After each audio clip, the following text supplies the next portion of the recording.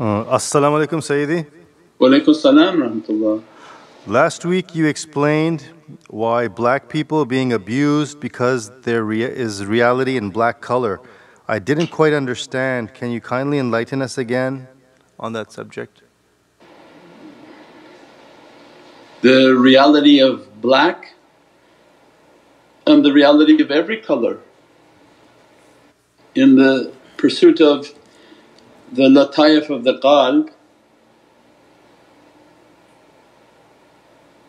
the color black represents the falak or the akhfa. So it's the highest reality of annihilation. And the secret of the color black is that it absorbs every color. So reality of colors are reflections. Black, when you see something black means it absorbed every color and sent no color back because it's absorbing. So that's the reality of the akhfa, the reality of fana, like a black hole, that it absorbs anything and pulls the gravitational pull of a planet, begins to annihilate it and pull it within itself. So Allah give to us an understanding that the falaq is an ocean of annihilation where things annihilate. So we describe then the holiness of the black color. So when those who meditate and contemplate they see the holy companions and Ahlul Bayt, they are like the Rabb al-Falaq, these are the lords of this reality of falaq, in which if you approach to them they will annihilate you and take away your somethingness. So then the tariqas that their hearts are connected to that reality are bringing the students into that falaq, into that reality to take away and annihilate. At the same time Allah because the reality is so great, Allah attached for us to our body a shadow. Why the shadow is not yellow? Why the shadow is not red? That Allah made the shadow to be black so that we understood that when you stand this is the height of your existence. It's a miracle that you stand anyways because the vertical position is not some… As-salamu alaykum wa rahmatullahi wa barakatuh. This is Shaykh Nurjan. Thank you for watching the video that you're watching. Inshallah, if you're happy with the content and happy with these programs, please support the button below, the programs that we have for our orphanage repairs, our water well, Give the Gift of Life, our mobile food vans. We have now 5 vans, Vancouver, Chicago, Los Angeles, Pakistan.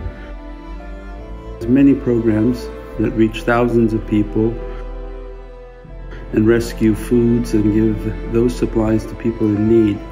Your support is greatly appreciated. Also, be so kind as to leave loving comments and please share the stream. Every bit counts. As-salamu alaykum wa rahmatullahi wa barakatuh.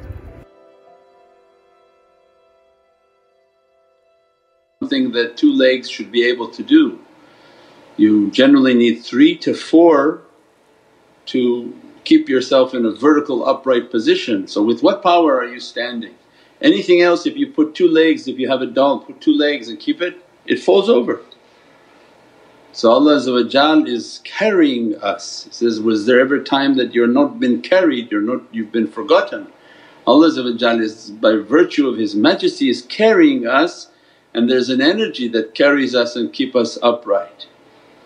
So it's the sign of our existence and Allah also knows that, Ya are my favorite creation, so you have a tendency to become arrogant.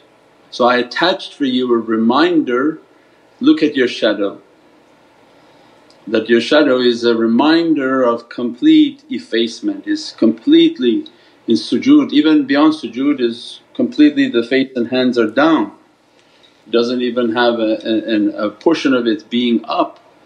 So it has a tremendous reality. So those whom understand that falaq, that reality of the darkness and how it represents to be effaced, then imagine a people whom walk the earth with that reality. They represent a divine reality of effacement. So they have always effaced and faced extreme hardship on a dunya, that the dunya is all about manifestation, and they represent a station of annihilation. So they have an important representation of what they represent from the Divinely Kingdom and the Heavenly Kingdom. Sayyidina Bilal al-Habashi, the Habashian Abyssinian race of people, represented the secret of that reality, that the complete effacement, complete suffering, but gave for us the example that you can suffer at the hands of dunya, and that's the nature of dunya, but you can make sure that that difficulty that comes to you is for a reason, a hikmah and a wisdom. And that was what we talked about of Sayyidina Bilal, that they said, if you want to worship Allah, you're still going to be enslaved by us, but you're free to worship Allah in your heart, nobody understands what you're doing. But the emancipation to break free from these chains, he says, that's not good enough, I have to be with Muhammadan Rasulullah.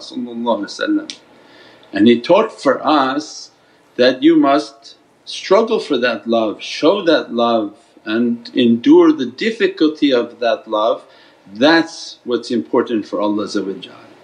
It's not easy to carry the sunnah, it's not easy to carry the respect and the love for Prophet.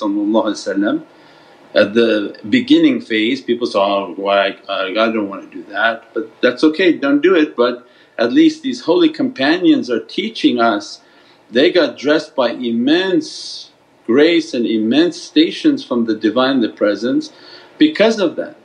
So they struggled for the love of Sayyidina Muhammad, and as a result they represent immense realities that Allah dressed them, that since you struggle for my most beloved in creation, then I dress you from the most beloved realities.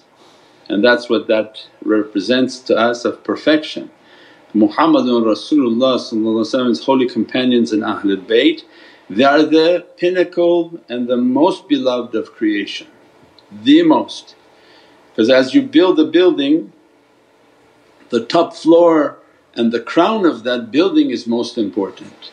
All the creation that came before that was for the purpose of Allah putting the crown upon that creation, which is called Muhammadan Rasulullah. Holy companions are the top floor, means all of it was to show the greatness of these souls and their character and the perfection of their example. How much they struggled for the love of Sayyidina Muhammad, so they give for us the best example. And that's what Allah is, that this is the khuluq, and these are the masters of the one whom is the master of good character. These are His holy companions and whom He trained and dressed with love, they are the best of example. So it has immense realities in the life of struggling and the realities of colours and annihilation, inshaAllah. As-salamu alaykum Sayyidi. Wa alaykum salam wa rahmatullah. Are there certain insan that are spiritual workers from Sayyidina Abu Bakr as-Siddiq to help those who are like Sayyidina Bilal alayhi salam? I think if that night when we talked that we're all like Sayyidina Bilal al-Habashi, we're all under the oppression of a rock. Whoever is existing on this earth, they have a rock on their chest. I think there's a picture, a cartoon people have put out where the man is on a cliff and he's holding his wife with his hand, a snake is biting at his hand in the middle of the mountain and a rock is crushing his back. Means that every man whom trying to keep their family to be halal and their children to be raised halal, Shaitan is a snake biting at his hands, not to do it, let them go and break the connection. At the same time the dunya is crushing him with every type of obstacle and difficulty. So there is no man with no rock on him. So we're all being dressed by that reality. Is the one whom is clever that understood the Sayyidina Bilal al-Habashi is teaching for us. You're all struggling, but what are you struggling for? So 99% of them are just struggling for the money. They know they're going to get crushed but they just want money. No problem if you want money, but at least make it for the love of Sayyidina Muhammad. Ya Rabbi, that I want for the perfection of my faith, I want the love of Sayyidina Muhammad and the dunya and all of its other attachments that are coming. But their love and their crushing is for their faith and to keep their way and to not lose the sunnah, not lose everything that is of a majestic reality. We talked last night, look into your closet.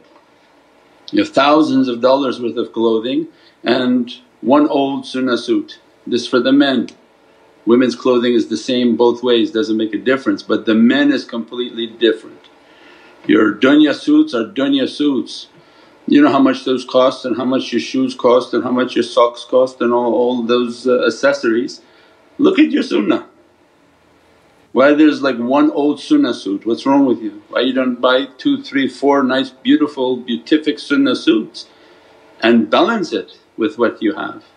So it means that everyone can go back into their lives to look that what are they putting as a respect and ihtiram on the importance of Sayyidina Muhammad in their lives. And they struggle to make the payments for their donations and their charities. This is the best of struggling, not only struggle to pay your car payments but struggle in the way of generosity and love and all the programs and the mawlids and everything in our lives, to give out the food, to take time off of your busy schedule and go pick up food and distribute food when you could be making money with that time that you're using. So it's all relevant, this is all the sign of struggling. So then we find out in our lives, is that rock for dunya is on my head, or is this the rock of my faith in which I'm struggling and struggling to keep my faith, to keep my family, to keep my practices. And then we're all, if we understood that reality, then we're all, especially whom are hearing my voice and seeing these images, asking Sayyidina Abu Bakr as-Siddiq for najat. That we're all being suffered, when will the order come from Prophet save this servant, save this ashiqeen, this lover of mine, muhibbeen, that he has an immense love for me and he's struggling. And at that time Sayyidina Abu Bakr as-Siddiq is to be dispatched to save us from dunya. So very much real in everyday life. These are not stories of old and fables of old, but in every moment they're happening now. If you're listening to 12 months of these talks, because this is the cave. So what's going to be talked about in the next week or so is the cave in which Sayyidina Abu Bakr as-Siddiq put his holy foot on a hole to stop the shaitan and the snake from coming out.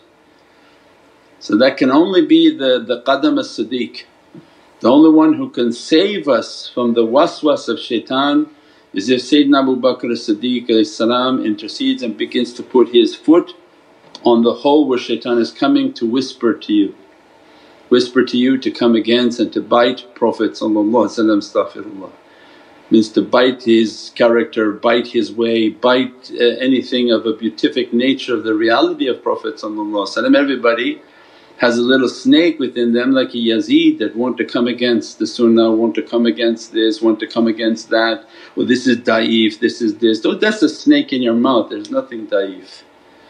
Everything beatific is from Prophet and awliyaullah they connect their hearts with Prophet and in their heart they know exactly. So these are the snakes that have to be taken away. By whom? By the one whom their character is good, their character is exemplified like the love that Sayyidina Abu Bakr as-Siddiq had, the truthfulness that Sayyidina Abu Bakr as-Siddiq has. When they exhibit that, they become like siddiqiyun, siddiqiyah, and as a result they're dressing from that reality. And Sayyidina Abu Bakr as-Siddiq's madad and support inshaAllah to begin to close that shaitan from entering through the hole to come against Prophet. All of these now are tying in. That snake was coming to come against Prophet, and that's the great Siddiq has to put his foot upon our foot and say, now your foot is matching my path. But if your foot are out there dancing and doing ridiculous things, then you're not a Siddiqiyya character and your feet are not on the feet of Sayyidina Abu Bakr as-Siddiq.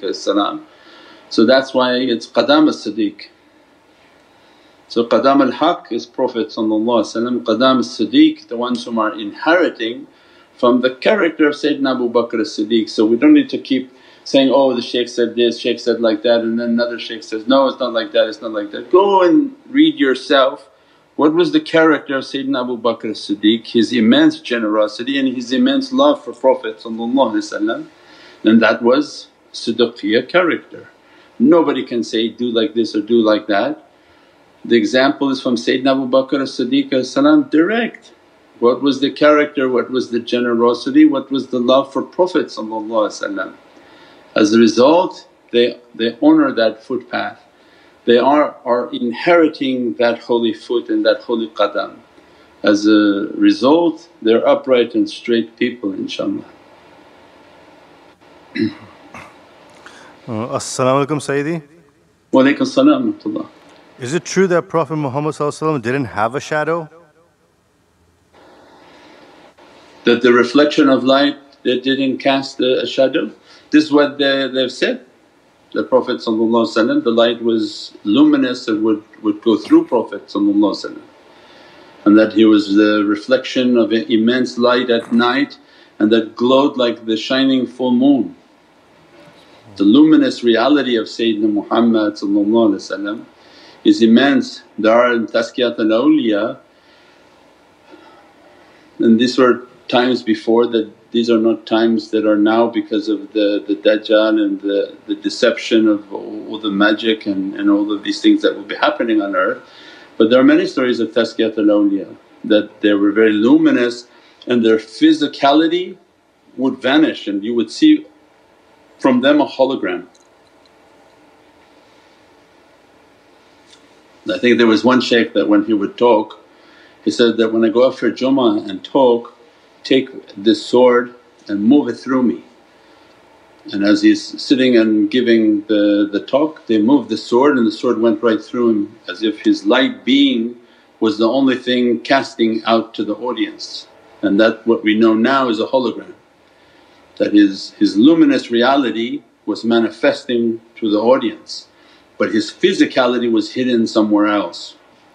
So then these are many different realities of light and the reflection. So Prophet is the master of these realities.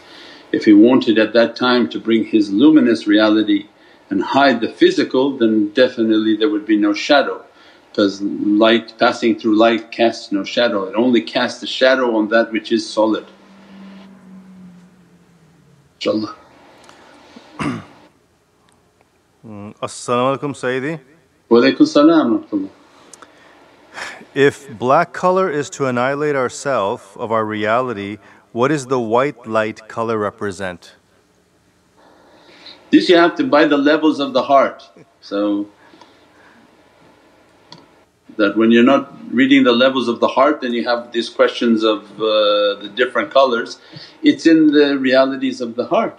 So that the yellow, what is the secret of yellow? Knowledge, what is the secret of red and struggle? The black is in the center. So this is a station of annihilation, that everybody has to go through a stage in which they annihilate.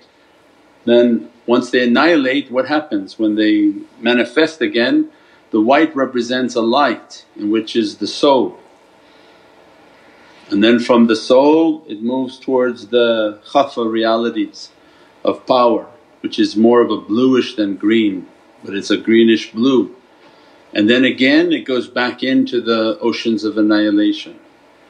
So these are the realities of the light and the colours of the light and the infinite spectrum between these lataifs, between the black to the white, between the white to the green and to the blue. So these are all these realities of light. So when one loses and annihilates themselves, then what happens in their manifestation is the manifestation of their light begins to manifest. And that's why the station of the sir is with Sayyidina Abu Bakr as-Siddiq and it represents the fajr, right? So you go through the fajr is a faraj and a salvation. As soon as they pray their fajr it's as if they're being dressed by the sir because they're going through 3 veils of darkness. They go from their Maghrib to Salat al-Isha and coming into an ocean of manifestation. So it has many different realities but these are in the lataif of the qalb, levels of the heart book inshaAllah. So if you are interested in those subjects then you get the levels of the heart, read little by little, it's a very deep reality. So this system, because my son was asking today that your books are impossible to read. I read one page and I'm just, what is this? You know it's a encrypted system. The tariqah and these knowledges, they're not meant for you to not know us, buy the book, encapsulate all these ancient realities and go out and start your own group. It's no way, it's not anything like that at all. If someone coming from that perspective will open the book, will look at 2 lines of it, be completely confused and shut the book and put it away. It's an encrypted knowledge, it's designed not to be plagiarized, it's designed not to be understood. The encryption key is the Shaykh.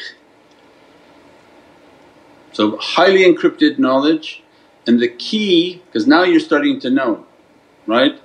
Blockchain technology coming out, everybody has to have cold storage, ledgers, all these technologies, right? So who's the ledger? The Shaykh. And you're trying to get onto their blockchain, you're trying to get onto their knowledges. You're not going to be able to download anything, you merely provide the act of buying the book to show that you're hazir, you're ready. You begin to listen, says, I got this book, I don't understand anything about this, great. Now start listening to the talks. As soon as you listen to the talks you say, no, I want to be a student of the way. You put into your heart you want to be a student, then the shaykh keeps telling you every talk what? Connect, make your muraqabah. What's that mean? Our tech guys out there should know that's what, that's make sure that you have your key with you, right? So your ledger is your key, so that any of your transactions are going to be based on your ledger. It's going to communicate with your ledger that you keep with you, because it's the most safest encryption. Why? Because anywhere else somebody can steal it. So the shaykh is the key. So if you're not making meditation there's no way you're understanding anything in these books. So as soon as you meditate there's a light coming. The light is now coming into your heart, it's an encryption key. Then you read a page and you're trained on how to meditate, you begin to meditate, the key comes and begin to click for that level. And then you gotta, I understood that. And then again next time you read again and you begin to meditate, they come with another key and click again.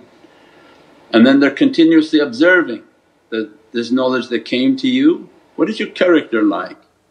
And are you continuously meditating? Are you trying to improve? It's all encrypted.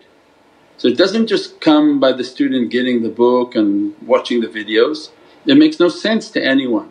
It's all highly encrypted and the key is with the shaykh. As soon as they meditate with the shaykh and begin to connect their heart, that's when the conveyance and the key is being transferred.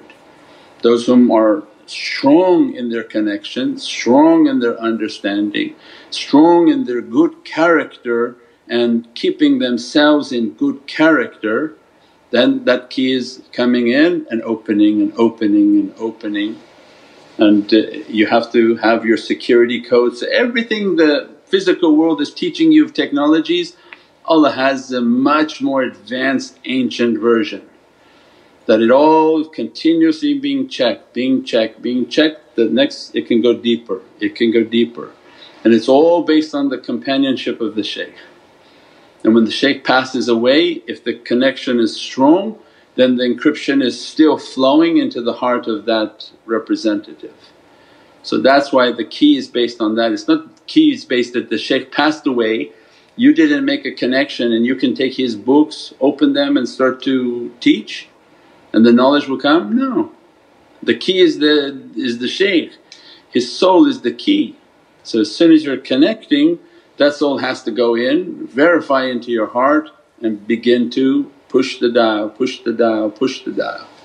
And that's why the system is based on this. If other shaykhs are not doing it, they don't have it. But this shaykh when he's teaching you, get the book, meditate, get the book, meditate, so that this file can be downloaded into the hearts of the servant, inshaAllah. As-salamu alaykum, respected Sayyidi. Wa alaykum salam wa rahmatullah. What are the conditions needed in order to host a Miladun Nabi sallallahu alayhi wasallam? Conditions to host the Milad? Find a venue, get some reciters, put out some food. If one wants to support our Milads that are done through the orphanages, is much easier than trying to do the whole thing yourself unless you know hundreds of people and you're going to put on a grand celebration. But supporting our celebrations are greatly needed. So we have our Vancouver celebration, we have the Pakistan celebration. And then anyone who wants to do within their house, then alhamdulillah you invite your relatives, you put out a beautiful dinner and take out the salawat books that we have available on Amazon. You print out the book because not everybody will have the app, and then you recite the milad and recite the different nasheeds and salawat. You can get a nat khwan and they can come and begin to recite some nasheeds for the love of Prophet. So many ways that people can participate, or give out food for milad. If you don't want to actually do the whole milad and all of that, is on that holy week is to give out food as much as possible for the love of Sayyidina Muhammad. But we made everything very easy, is that we have the grand milad and it requires support, and those whom are supporting and supporting the orphanage programs and supporting the water wells. What would be more beatific than to have water wells for the love of Prophet, that there are people who will be drinking because of the Milad al-Nabi, they're getting access to clean and fresh waters. So that is beautiful. For Imam al-Husayn we had over 30 wells in the name of Imam al-Husayn in this Muharram. So these are beatific actions that are so easily available that people can order wells in the name of Sayyidina Muhammad, in the name of the Milad al-Nabi or whatever they want. They can give qurbans, they can give a repair of an orphanage. We have the pediatric section of an orphanage now and a hospital in that area that we're trying to put together and find the equipment and allocate those equipments. So many projects and so many ways for people to participate, whether they're participating from themselves and their home or from the projects that we're putting out. That's why it's so readily available for everybody to participate, inshaAllah. As-salamu alaykum, Shaykh. Wa alaykum salam wa rahmatullah. Does having holy names bring hardships and difficulties or more support in life? Like my name is Rabia al-Basri, life pulls me towards spirituality. What's the name? Rabia al-Basri. Yeah, certain names have a haiba, a majestic dress on them. So they come with a majestic tajalli, inshaAllah. And whatever Allah has written for the servant is written. So It's a matter of being patient and doing your practices, doing the meditation, doing the charity, doing all of the connections, everything that been prescribed, and having sabr, that Allah grant us a patience, and that there is no difficulty in the way of Allah that is not of a beatific nature. So what one may refer as a difficulty is Allah alleviating hardships of eternity, that better to face the minor difficulties of dunya than the greater difficulties of akhirah. So that there's hadith of Prophet that not even the prick of a rose thorn that comes to a servant that it doesn't take away a difficulty. So everything is a hikmah in which Allah wants to dress the servant with very high stations and high realities. So it requires high level testing, high level of patience and perseverance, and these are all rewards. So imagine if you have a Lord that doesn't give you any rewards, then you'd say, okay, why in this world how was I going to get anything from the heavens? So by means of dunya we are achieving our stations in paradise. So that's why then the testings and insults and difficulties of the world and everything on the heavens is upside down on this earth. So heavenly people they seem like they're nobody on this earth, and the people that look like they're up so high on this earth they're actually in the pit of the reality of the heavens. So if you look at a mountain on earth and you draw that these are all the famous people like a mountain, that the top most famous person on this earth right now, movie stars, Bollywood stars, whatever it is, like make a mountain of it and say, oh look how high they are. This is actually the reality of the heavens, that they are at the lowest point, which we don't want to what that's called, but they're the very dangerous part of the bottom. And that which was on the bottom is actually all the way on the top in the heavens. So the scale is completely the reverse, whatever you're seeing of very high on earth is actually very low within the heavens. And anything low on this earth that people don't give a respect to it is very high within the heavens. So this is an upside down world for us. So Mawlana Shaykh Nazim Sultan al-Awliya would always say, I'm upside down in this world, meaning people don't know me. You don't think of somebody like this as just he's an old man sitting in Cyprus, he's the king of awliya, which is the universe is under his command. I always say, I'm upside down on this earth. And people say, what do you mean upside down? Because it's this system. This what you think is big and high and big people up on earth is actually these are the pits of the lower levels.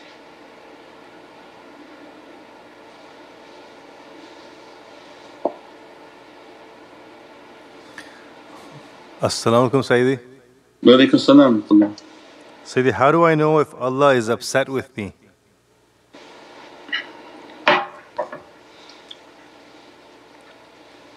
How we know if Allah loves us is by knowing how much we love Allah.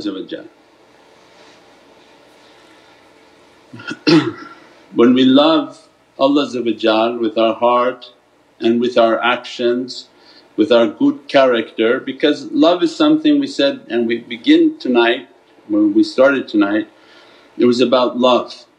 It was about love is based on actions. So if my actions are good, my actions are loving, I'm trying my best to show my love for Allah, I go around trying to do good deeds, I go to good associations, I participate and support good things, and I have an immense love for Allah. Who put that there? You think shaitan put that there? Because he goes around putting the love for Allah in your heart? No, the only reason you love Allah is because Allah loves you and He put that love within the heart. So why Allah to be upset with you? And if you are sincere in love, you should be upset with yourself for where you're falling short. That you're sincere, you're trying to do your best from what I just described, you try to participate in everything, but you should be the most critical yourself of your character that, Ya Rabbi, that I could do more and I'm upset that I have this character, my defects, I'm upset with myself, Ya Rabbi. And that grant me a himmah and a strength and grant me the zeal to do more and to be better and to make you even happier for me. And that you be happy, and when that you look at me you be happy with my character. And Allah looks to the heart of the servant and sees if they have that immense love and the love for Sayyidina Muhammad and they're exemplifying their love by their actions, then why Allah to be upset and disappointed? Allah inshaAllah to send us support and a love and to give more. So everything is always to be positive, don't let shaitan come and to make everything to be negative. Now if the person is not doing good, continuously bothering, continuously fighting, continuously angry, then yes you should be concerned. But the one whom does good sees good and they can always do better. If they are critical of themselves then alhamdulillah, Allah at least is looking at us and saying, at least you're trying to work on it. But you say, no, I'm the best, this is the best I'm going to give you and that's it, then no, there's going to be difficulty. So everyone has an understanding themselves, if they're doing good they should see good.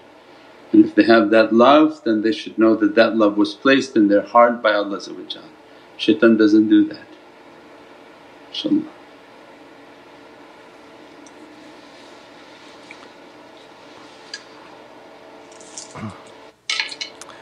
As-salamu alaykum Sayyidi. Wa alaykum salam wa rahmatullah. You once mentioned specific fingers touching when making dua. Can you please speak about that reality? No, I think somebody asked that, I didn't mention it. Somebody asked why sometimes your fingers are like this or sometimes like that. That's just an energy that is important, but we haven't talked about that inshaAllah. But everything on the hands has an energy.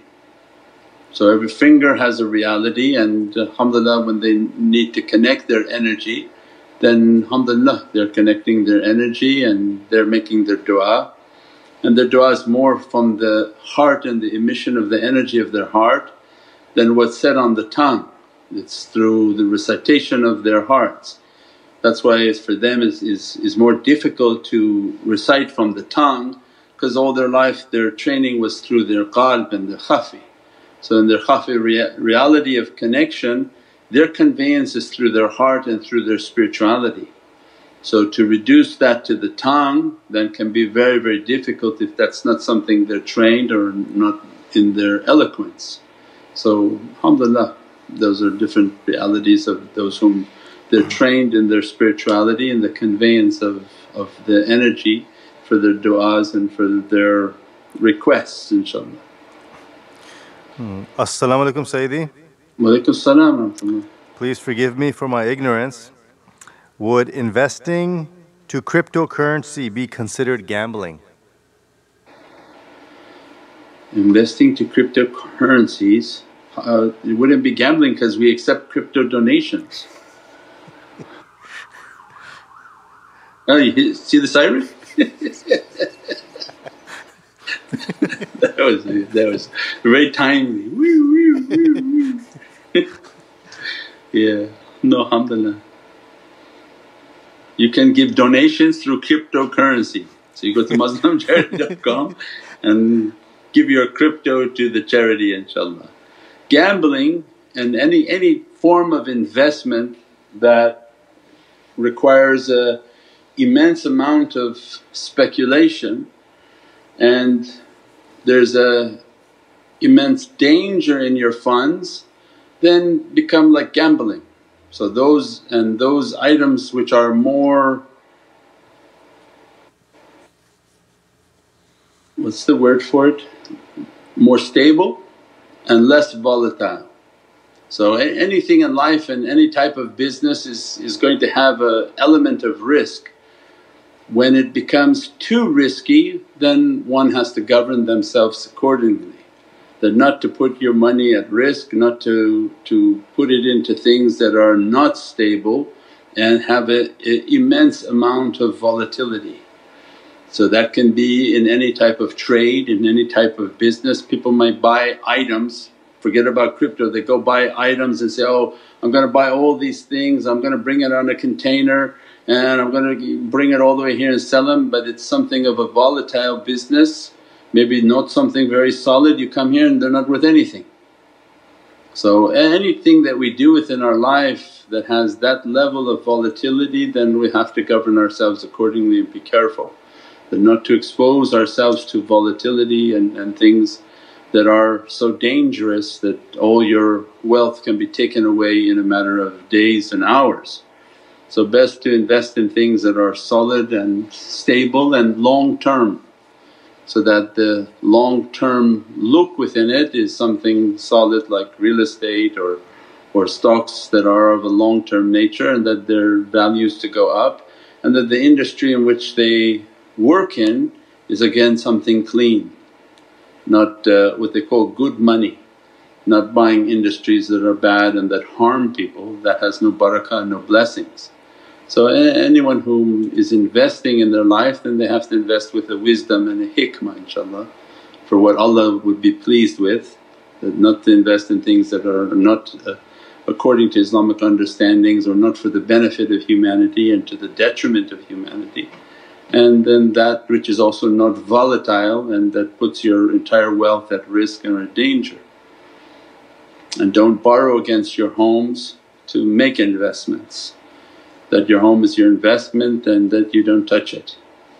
Because there are people who put too many loans against themselves trying to make investments on money they don't even have, where they borrow against their home then invest that money, which is again that's not the way, and that's not safe at all. So only whatever is available to you and that you don't think you need immediately, then those would be monies that you invest. Never touch your home and put loans upon your home more than what you need as to acquire that home inshaAllah. As-salamu alaykum Sayyidi. Wa alaykum salam wa rahmatullah. How to deal with insecurities?